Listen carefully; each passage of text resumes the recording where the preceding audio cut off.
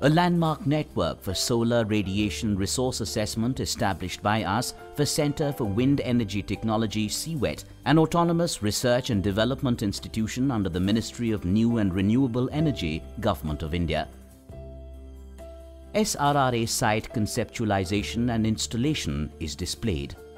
Vellore Institute of Technology campus has been chosen as one of the stations. The site is surveyed for sun movements and shade which will fall throughout the year during seasonal changes with an integrated shade analysis instrument called SUNEYE.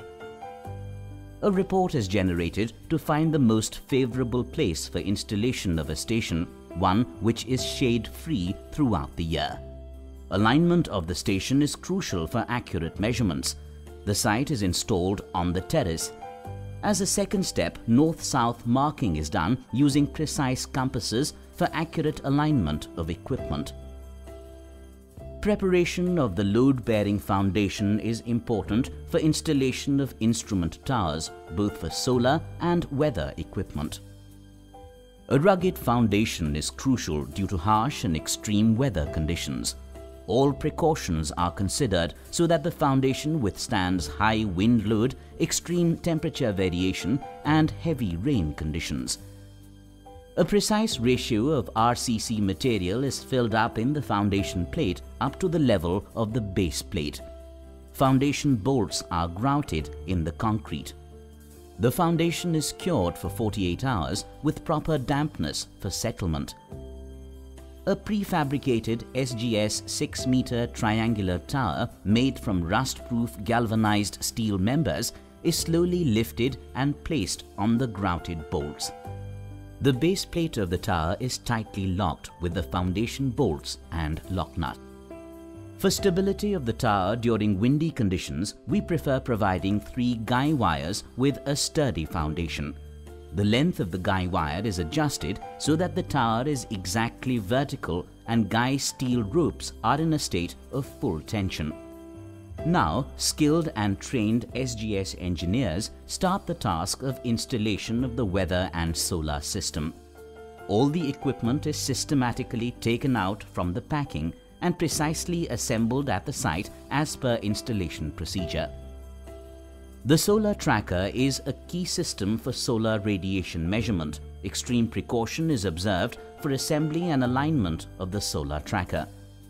After assembly of the solar tracker is successfully completed, global and diffused radiation pyranometers and a direct radiation pyrheliometer are mounted on the assigned platform. The shading disc arm is also mounted on the solar tracker. It is mechanically connected so that in all solar elevation and azimuth conditions, the pyranometer measuring diffused radiation is always shaded. From an experience of installation and a degree of foresight, we have provided a ladder to approach the radiation sensors above the tower which require regular cleaning. The latitude and longitude of the station are precisely recorded with a handheld GPS.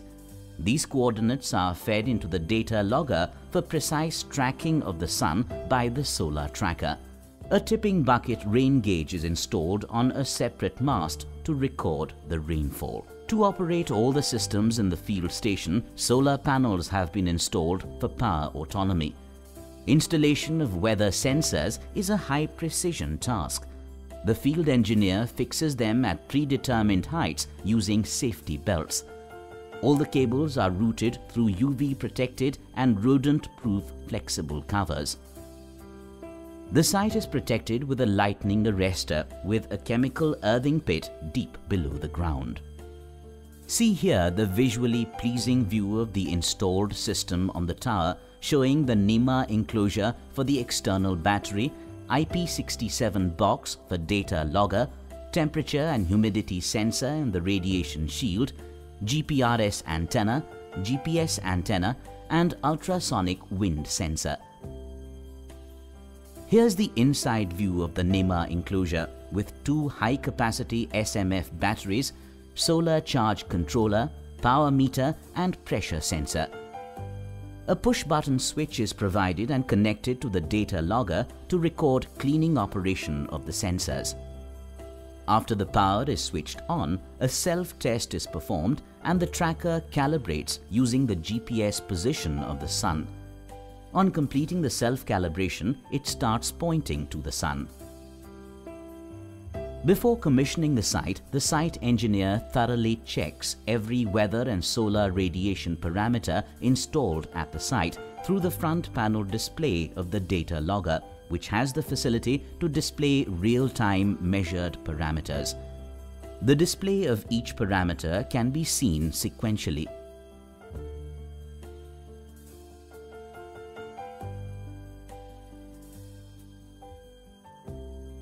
A detailed display board with description of instruments, layout plan and ownership information is provided at the site. The site is finally commissioned for operations.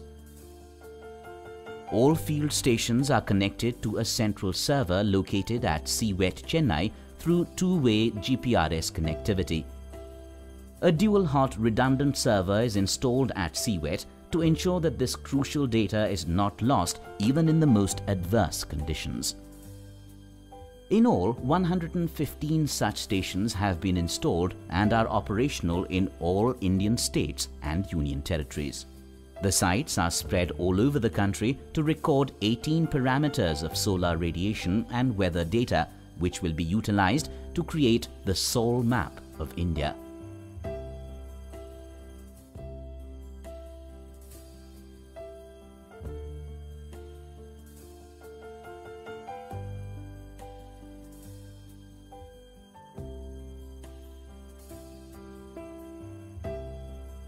In keeping with company policy, we focus on human resource development.